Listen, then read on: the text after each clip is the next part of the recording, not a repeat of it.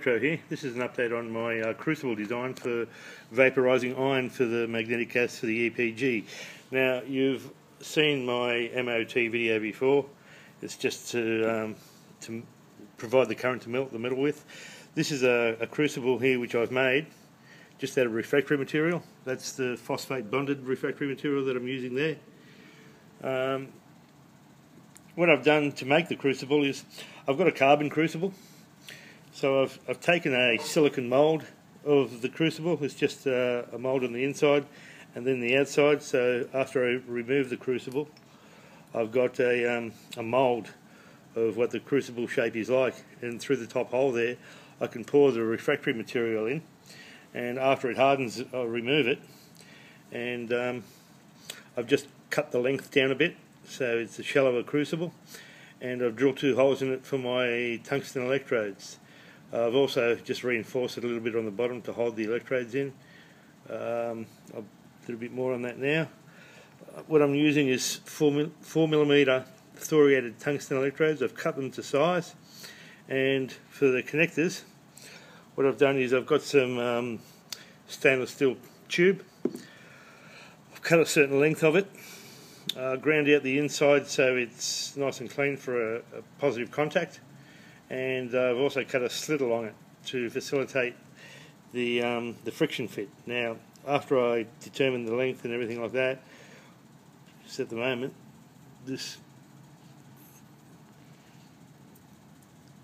it's quite a loose fit, but all I have to do is crimp it together a little bit, and it'll end up being quite a solid fit like this side is here. So with that I can also push the electrodes through the crucible to whatever height I want. You can see there.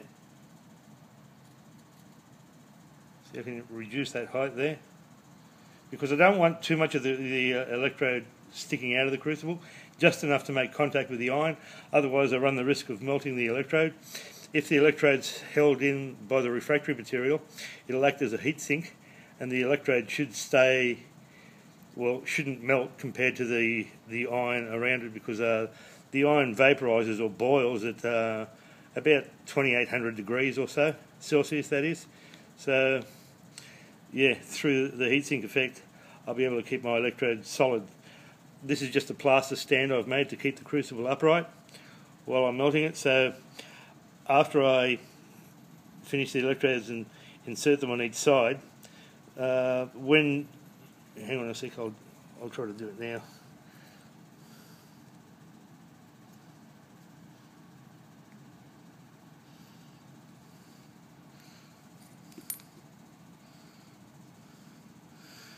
You can see there, all I have to do is drop a piece of iron in there and it should make contact between the 2 electrodes, and that'll start the boiling process. Once the iron is melted into a ball, it should maintain contact with the electrodes at the bottom of the crucible, increasing the heat and allowing it to vaporise. What I plan on doing is having like a board. I'll be taking this to the electrical shop next week to get some proper lugs properly crimped onto that, because I don't have any crimping devices this big. So you'll have one on each side effectively, making contact with this electrode and that electrode. The purpose of these friction fit cuffs is so I can weld the lug onto the pipe there. That'll maintain a solid contact, because you don't want a thin connection there, you want a thick one, otherwise it'll blow this out before you vaporise enough metal there. Now, once the metal's vaporised, I've got a bell jar here which I've cut a hole in the top and to fit a piece of tube into it. I can also have an inlet on the bottom on the board that I was talking about making, with some argon gas being introduced, A, to keep the oxide down, and B, to hopefully covalently bond it with the metal vapour that I'm making, and through that I'll be able to evacuate it into the EPG chamber through that tube on the top. Now,